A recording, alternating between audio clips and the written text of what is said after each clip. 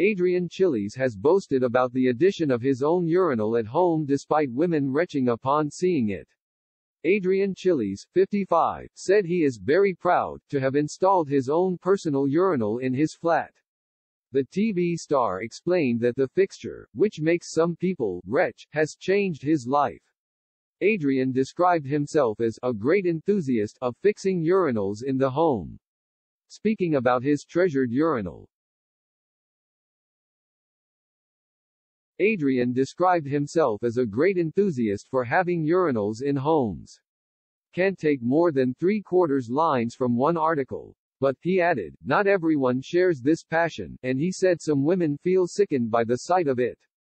However, Adrian said some people's dislike of urinals baffles him, as men are often chastised about their poor use of toilets. He explained, many a chap has been chastised about his incompetent use of conventional toilets, poor aim, not putting the seat down, and so on. Well, here's the answer: a receptacle at the correct height for ease of use, which is neat, tidy, clean and flushable. It changed my life. Gentlemen, or anyone with a penis, trust me, it is wonderful to have a toilet of one's own, he added, in his column in The Guardian. Adrian, who keeps his personal life away from the spotlight, last year spoke out about his girlfriend and how she would tell him off over an embarrassing on-air moment.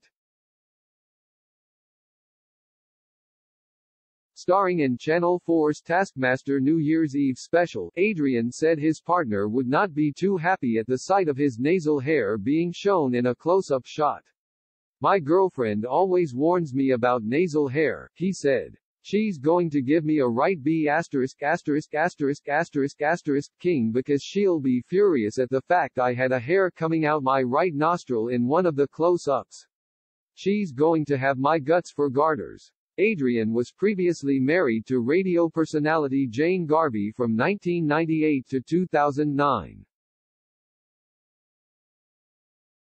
The former couple share 2 kids, Evelyn Katerina, 21, and Sean Mary, 18.